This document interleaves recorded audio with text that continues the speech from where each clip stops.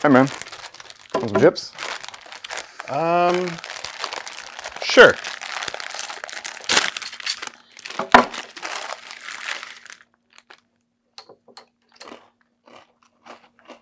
Jeremy, what are you doing? What's that? I said, what are you doing? I'm counting my carbs. With an abacus? Yeah, man. You got some better way to do it? Yeah. Watch the next session. Yeah? Well, can I keep my abacus though? If you want it. Weirdo.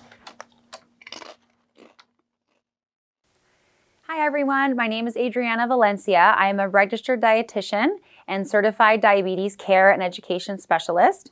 Today we're going to be talking about carb counting, how to count carbs in the real world. Today's talk is more geared towards patients with type 1, and it's going to be kind of taking a little bit of a deeper dive into carb counting today. So first I want you to think, what are some of your favorite things to do with your family and friends? I bet some of you are thinking movies, going to the beach, going to a party. I bet a lot of these things that we enjoy doing with family and friends revolve around food. So many times when we're traveling or when we're eating at someone's house or when we're at a restaurant, we tend to eat a lot of different foods than we do when we're at home. Now, it can get really difficult to estimate the carbohydrates when we're eating out or eating at a party, as I had mentioned, or eating at someone else's home. So what we're going to do today is discuss some strategies to help you estimate the carbohydrates when eating something that's a little bit different. And we're also going to talk about kind of accounting for fat and protein as well.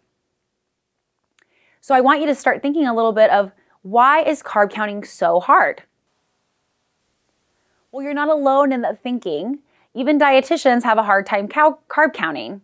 There was a study that was conducted in May of 2018 that found that as the meal size gets larger, the margin of error for carb counting gets larger as well. So basically that means that the bigger the meal, like potatoes or pasta, the harder it can be to carb count. Especially for things like I mentioned, the rice, pasta, chips, or polenta. So I'm sure you all agree with that and already knew that before I even mentioned that to you. So I've always kind of felt that there's 3 layers to carb counting. The first step is really being able to identify what foods contain carbohydrates. The second step is being able to identify the serving size of those foods. Okay, for example, a bagel has about 55 grams of carb. And the third step of that is accounting for fat and protein content of the meal.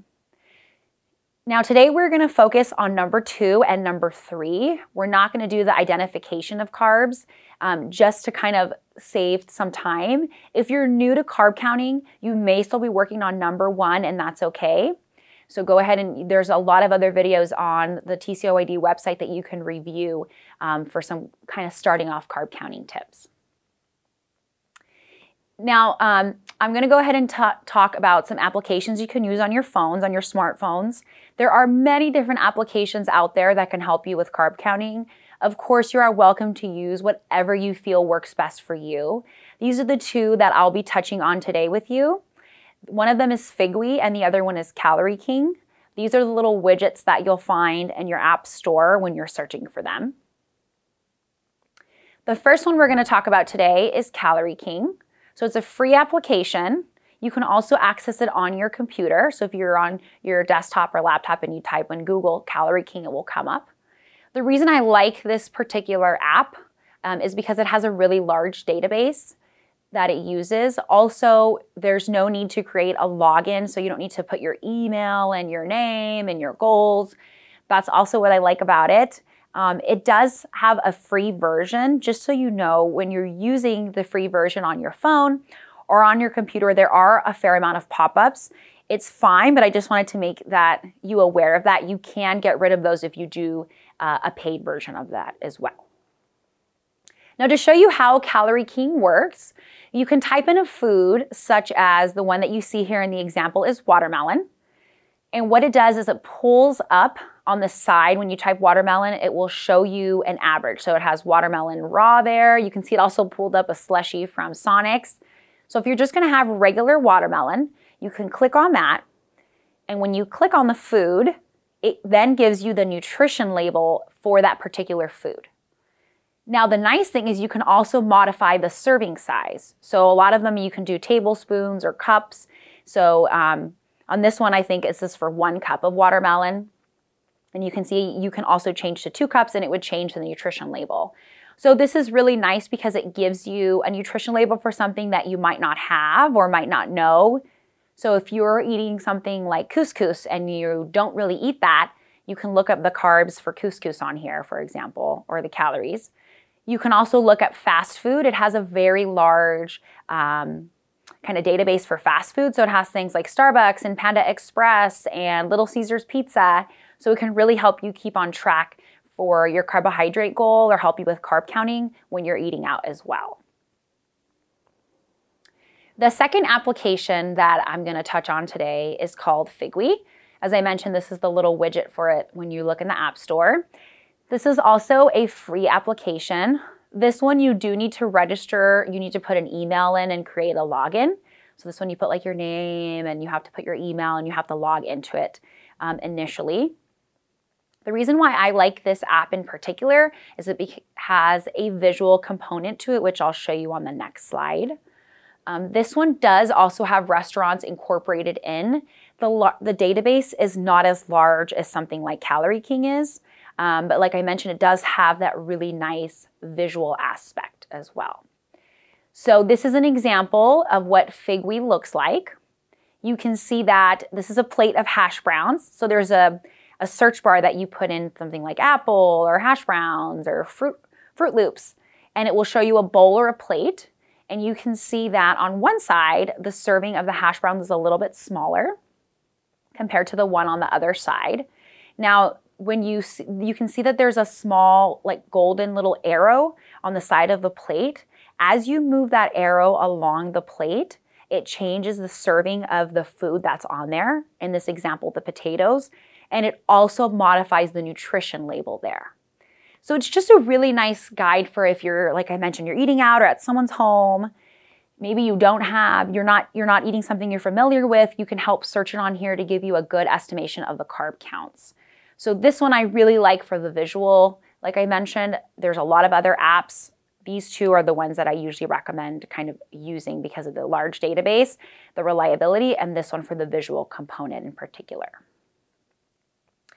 Now also, if you're eating out or at someone's house, it's important to kind of remember, well, what does 1 cup look like? You can say, I know 1 cup of pasta is 45 grams of carb, but when you're looking at your plate, you might not know what that actually looks like. So you can visualize 1 cup is about the same as a baseball, so about a fist size, we always say. 1/4 cup is about the size of an egg, and 2 tablespoons is the size of a golf ball.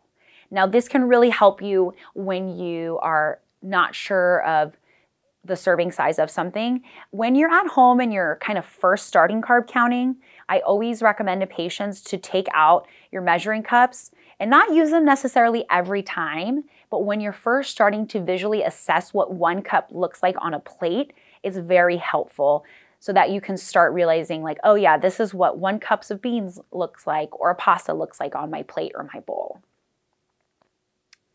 Okay, now I have to say that we're gonna start treading into some murky waters here. A lot of the first part of the presentation is probably things that you've heard before, you're familiar with the information. Now we're kind of gonna take a step, a deep dive into step 3 of the carb counting, okay, as I'd kind of mentioned earlier. So I had to sort through a lot of information to kind of get these recommendations. The studies that I found, I will say, were more focused on patients with type 1 diabetes, okay, not type 2. And the studies that were conducted were usually with people who had a sensor and also have an insulin pump. Now, just because most of the studies were conducted on patients with pumps doesn't mean that this doesn't carry on to you if you use syringes or pens at home. I just wanted to let you know that when we're going through this information, that was primarily the group that was being looked at, was type 1 patients with sensors and insulin pumps. So published in the American Diabetes Association journal, there's something called Diabetes Care. Now, it's a journal that assists healthcare providers in staying up to date with the latest research and recommendations. In January of 2020, there was an article published in this journal that's titled Insulin Dosing for Fat and Protein, Is It Time? So this article reviewed some of the research that has been conducted on how fat and protein affect blood sugars. So we're going to keep these next couple slides very simple, just for time's sake.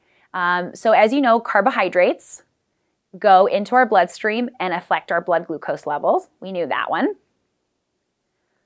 Protein can also affect blood glucose levels as shown above. And as I mentioned, the cycle is much more complicated. I'm just trying to keep it simple for our understanding. There are a lot of different hormones and cycles involved here. But to keep it simple, we're going to say proteins convert to amino acids, which then can affect our blood glucose levels. Now, fat is even more complicated than protein is. So like I said, I kept it simple. So fat gets converted to free fatty acids and glycerol, which in turn can affect your blood sugar level. Now, fat also affects how quickly food empties from our stomach.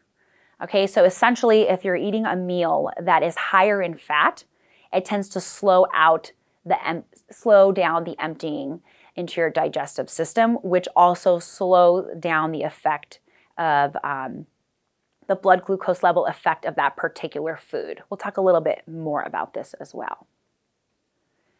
So you might think, okay, Adriana, what does all of this complicated information mean to me? So I did my very best, like I mentioned, to comb through the publications and the recommendations. I will say that the recommendations vary from person to person, okay? The recommendations I'm going to review with you in the next slide are just a good place to start. Make sure that before you make any changes to your regimen or the way that you cover for your meals, you always discuss this with your diabetes care team to make sure that this is something that they feel is safe for you to try. Okay, so good news, I'll say, is that there doesn't seem to be a difference in blood sugar changes based on the type of fat that you are eating. So if you're eating a meal that has a lot of basically like animal fat versus a lot of peanut butter, it doesn't matter in terms of where the fat is coming from. The biggest difference is more the actual amount of fat versus the type of fat. So that's good news, makes it a little bit less complicated. So as I mentioned, like many recommendations, this depends on the person. Some studies found that for a high-fat meal like pizza, the amount of insulin required ranged from 75 to 120% more than usual intake.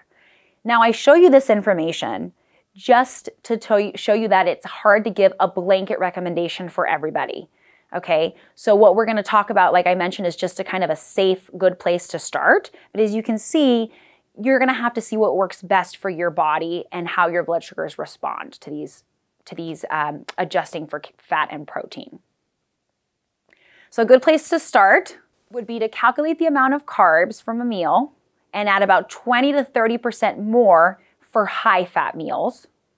And a high-fat meal is defined as 40 grams of fat or more. I'll give you some examples of that in a minute. Now, if you have a pump, I mentioned these studies were done on patients with sensors and pumps primarily. If you have a pump, you can start off by using a dual or split wave, which basically splits the coverage for the meal half. They recommend starting in 50% now and 50% 2 hours later is typically a good place to start. Depending on the food or your body, you may adjust that to be 60-40. It just kind of depends. So as I mentioned multiple times, there's a lot of variation from person to person. This is a conservative place to start based on the recommendations that I've read. And you'll start to see what works for your body. So consider for high-fat meals, 40 grams of fat or more, adding 20 to 30% more for the carbohydrate count. Oh, and the other thing that I have to mention is if you're eating a very low-carb meal, but it's very high in protein, such as if you're having like steak and salad, for example, you may notice a blood sugar spike much later. The recommendations for dosing with higher protein meals aren't as are a little bit harder to kind of define. So I would say, like I mentioned, starting off with this 20 to 30% is a good place to start. So let's do an example. This is a picture of a Loco Moco burger, which you might eat on vacation or at a restaurant. So this particular burger, well, it's not a burger, it's more like a plate, I should say, is about 60 grams of carb and 48 grams of fat. So 48 grams of fat is more than the 40 grams of fat that I had discussed earlier, which would define this as a high-fat meal. Okay, there's gravy in here, right? We're not surprised. So using the conservative recommendations, instead of dosing just for 60 grams of carbohydrate, you would actually be dosing for 72 grams of carb. So what you would do is you would take the 60 grams of carb, multiply that by 20%, which would be 0.20, and that gives us 12. You go back and add that to the 60 plus the 12, and that's 72 grams of carb instead of the 60. The reason why you're doing this is because this is a high-fat meal, and we know that's because it is very high in fat, some of that fat and protein will end up getting converted into essentially carbohydrates, which will affect your blood sugar. Okay, so that's why we're recommending this additional added on for this particular example. So you might be thinking, well, what are some other foods that are high in fat? I don't eat anything like that plate earlier. So these are some other pictures of some foods that would fall under the 40 grams of fat or more category. So this would be when you would add on extra for the fat and protein dosing. So there's an In-N-Out double, right? I'm sure we've all had something like that before. Pizza, a very high-fat meal, right? Because of the cheese and the meat that usually is there. There's a hash brown scramble burrito from Chick-fil-A there. There's a sausage egg McMuffin McGriddle from McDonald's. And then the bottom picture shows Panda Express. There's Beijing beef, orange chicken, and fried rice. So these would all be good. Examples of when you would be doing a little bit of extra dosing for the protein and fat. And you can also look up the carbohydrates of these foods in your Calorie King or Figwheat or whatever other application you like using. So I know that this is a lot of information that we reviewed. So let's just talk about briefly kind of just keeping general healthy eating habits when we're eating out. So think about sharing an entree with somebody, ordering a non-starchy veggie to keep full. That would be things like a side salad, chopped up veggies, celery sticks, anything like that. Watching the amount of chips or bread that's brought to the table or that you have. Kind of picking between having a dessert or appetizer can really also help reduce calories and carbohydrates overall. Also in your meal, if you know that you wanted to share a piece of cheesecake with your family and you're ordering a plate with salmon and rice and broccoli, you can say, no rice, I'll just do the broccoli. You know you're gonna end up eating a lot of carbohydrates and cheesecake later. So don't forget that it's okay to ask for substitutions. Also looking up the menu ahead of time is a good idea. Like I mentioned earlier, using one of those applications can really help. That way you can feel comfortable with your carb count, your carbohydrate counting for these meals. Now, these tips are really just for anybody in general for healthier eating, not necessarily for somebody who has type 1, right? I would tell somebody the same thing. Consider sharing an entree, order a non-starchy veggie. So these are things to just keep kind of in mind when we're eating out, because that's when there tends to be a lot more calories and carbohydrates in our meals overall.